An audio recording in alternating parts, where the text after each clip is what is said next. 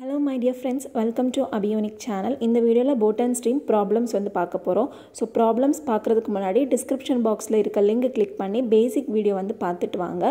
So boat and stream ஓட formulas, குட்டி informations எல்லாம் அதுல கொடுத்திருக்கேன். So அதை நீங்க பார்க்காம problems டைரக்ட்டா சால்வ் பண்ணீங்கனா கண்டிப்பா ரொம்ப கஷ்டமா இருக்கும். First நம்ம basic ரொம்ப நல்லா தெரிஞ்சுக்கணும். So அதுக்கு அப்புறமா தான் problem solve பண்ணனும். So descriptionல இருக்க link click பண்ணி வீடியோ பார்த்துட்டு problem வந்து பாருங்க. இப்போ 9th question.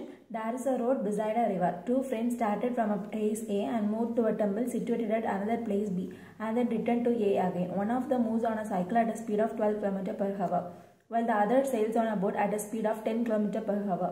If the river flows at a speed of 4 km per hour, which of the two friends will return to the place A first? என்ன சொல்லிருக்காங்க? There is a road beside a river. ஒரு road இருக்கு, அந்த ரோடுக்கு பக்கத்துல கொஞ்சம் ஒரு river இருக்கு அப்படினு சொல்லிருக்காங்க. ரெண்டு friends started from a place A ல இருந்து B க்கு போறாங்க. B ல வந்து ஒரு டெம்பிள் இருக்கு, சரியா? அப்போ A ல இருந்து B க்கு ரெண்டு फ्रेंड्स போறாங்க. ஒருத்தர் வந்து சைக்கிள்ல போறாங்க. நம்ம அவரை வந்து X அப்படினு வெச்சுப்போமா? அப்ப Xங்கற ஒரு पर्सन சைக்கிள்ல B க்கு போறாரு. Yங்கற पर्सन வந்து எங்க போறாங்க? போட்ல B க்கு போறாங்க. அப்புறம் சைக்கிள்ல போற எந்த ஸ்பீட்ல போறாங்கன்னா 12 km per hour. அப்புறம் போட்ல போறது வந்து 10 km per hour ஸ்பீடு. தண்ணி வந்து இந்த மாதிரி ஒரு ஸ்பீட்ல ஃப்ளோ ஆயிட்டு இருக்குன்னா ஒரு 4 km per hour. அடுத்து இப்போ B ல வந்திருப்பாங்க இல்லையா? சோ ரிட்டர்ன் B ல இருந்து A க்கு யார் ஃபர்ஸ்ட்ல வருவா? போட்ல போறவரா இல்ல சைக்கிள்ல போறவங்களா அப்படி நம்ம கண்டுபிடிக்கணும். Which of the two friends will return to the place A first? ஓகேவா? ஓகே. இப்போ இதுபடி பார்த்தா இப்போ சைக்கிள்ல போகும்போது நமக்கு அந்த ஸ்பீட் வந்து சேமா தான் இருக்கும். அது வந்து எந்த ஒரு மாற்றமும் கிடையாது. அப்போ ஆவரேஜ் ஸ்பீட் ஆஃப் அந்த சைக்கிள்ல போற X पर्सனுக்கு வந்து 12 km per hour தான், சரியா? ஆனா போட் நமக்கு தெரியும் என்னது, அப் ஸ்ட்ரீம் உண்டு, டவுன் ஸ்ட்ரீம் உண்டு. போட் இந்த क्वेश्चन ரீட் பண்ணவே தெரியுமே. sails on a boat at a speed of 10 km per hour. அதுதான் என்னது, நம்மளோட ஸ்டில் வாட்டர், கரெக்ட்டா? So W வந்து 10 km per hour. If the river flows at a speed வந்து என்னது, stream. அப்ப அது என்னது 4 km per hour. So இந்த ரெண்டும் தெரிஞ்சிச்சுனா நமக்கு டைரக்ட்டா down stream and upstream கண்டுபிடிக்கலாமா?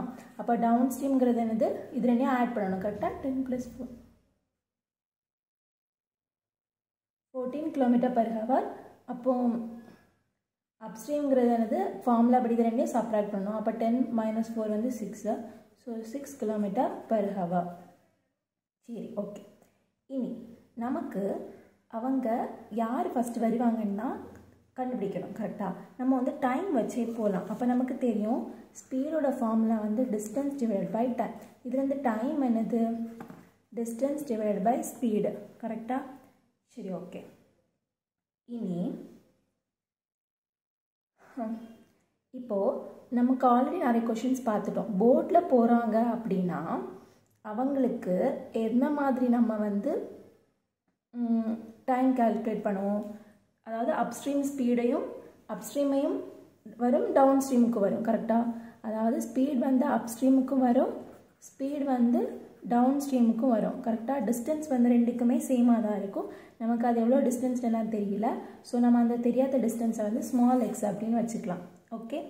So which is equal to distance தெரியல, அப்ப x, upstream speed வந்து 6, distance நமக்கு x தான், downstream speed வந்து 14. so இதை solve பண்ணனும். LCM எடுத்து பண்ணும்போது 20x divided by 6 into 14. so which is equal to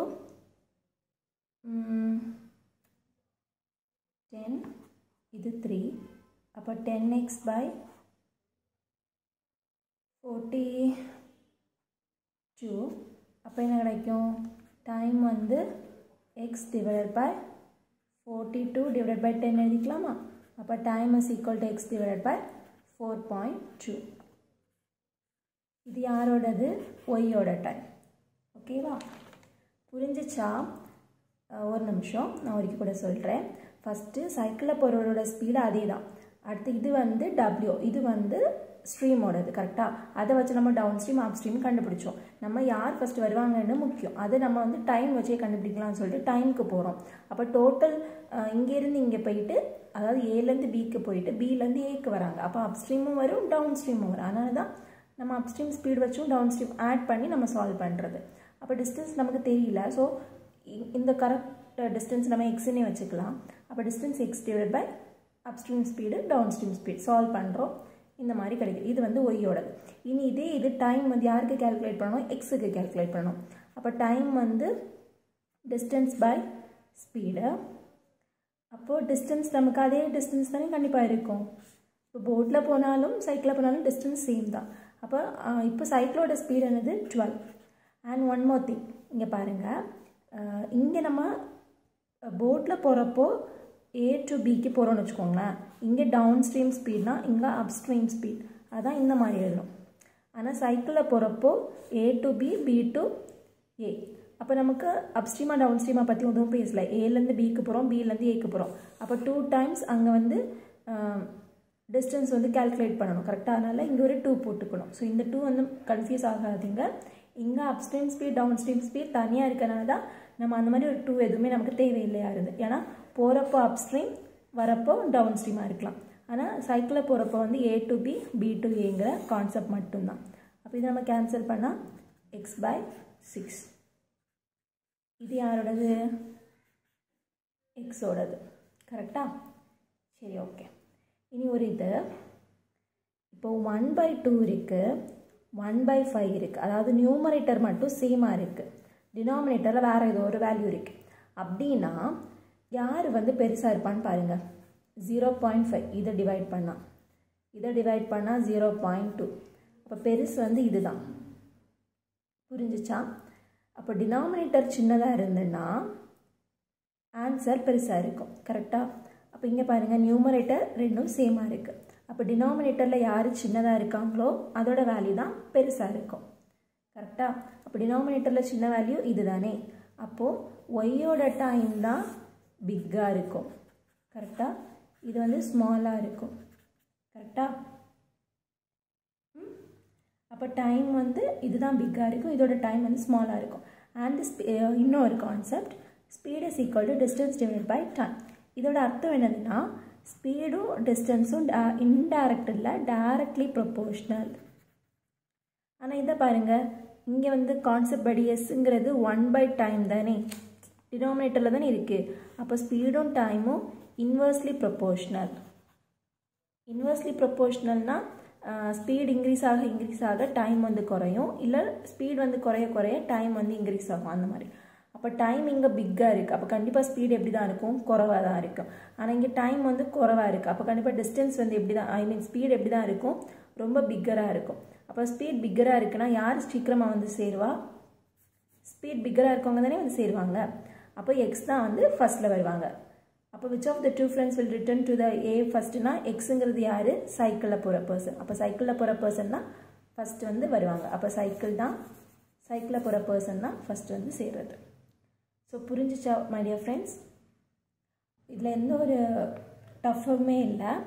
so first நம்ம வந்து கிவன் பார்ட்ஸ் எழுதிட்டோம். ஸோ அதில் இருந்து நமக்கு W and S கிடச்சனால down stream upstream speed கண்டுபிடிச்சோம்.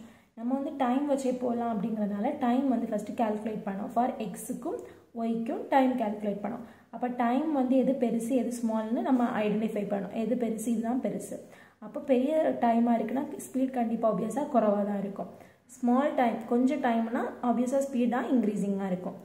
அது ஏன்னா ஸ்பீடுங்கிறது டைரக்ட்லி ப்ரொபோஷனல் டு டிஸ்டன்ஸ் தானே தவிர ஸ்பீடும் டைமும் வந்து இன்வெர்ஸ்லி ப்ரொபோஷனல். ஸ்பீடும் டைமும் இன்வெர்ஸ்லி ப்ரொபோஷனலாக இருக்கனால டைம் நிறைய இருக்கும்போது ஸ்பீட் குறைவாக இருக்கும், டைம் வந்து குறைவாக இருக்கும்போது ஸ்பீட் வந்து இன்க்ரீஸிங்காக இருக்கும். அப்போ டைம் இங்கே குறைவாக இருக்கனால ஸ்பீட் இங்கே ரொம்ப ஜாஸ்தியாக இருக்கும். அப்போ சீக்கிரமாக வந்து சேருறது cycle person, X person. So இவ்வளோதான் ஃப்ரெண்ட்ஸ் இந்த வீடியோ. இந்த ப்ராப்ளம்ஸ் மட்டும் இல்லாமல் நீங்களும் வேறு நிறைய கொஷின்ஸ் வந்து ப்ராக்டிஸ் பண்ணுங்கள். திரும்ப ப்ராக்டிஸ் பண்ணும்போது தான் ஒரு கான்செப்ட் வந்து நமக்கு ரொம்ப அண்டர்ஸ்டாண்ட் ஆகி தரவாக இருக்கும். ஸோ இந்த வீடியோ பிடிச்சிருந்துச்சுன்னா மறக்காமல் like, comment, share and subscribe my channel.